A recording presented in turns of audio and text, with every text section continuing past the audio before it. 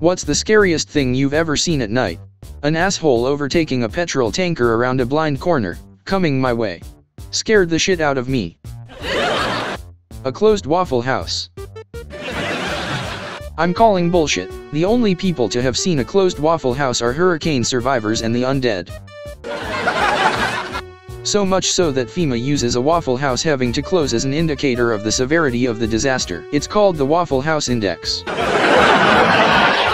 It's actually a metric we use in evaluating how hard an area was hit by a disaster, called the Waffle House Index.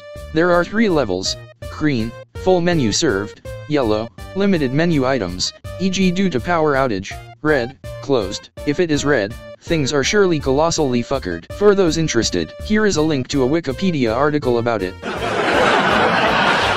This is by far the scariest reply on this thread. A closed Waffle House signifies the end of times.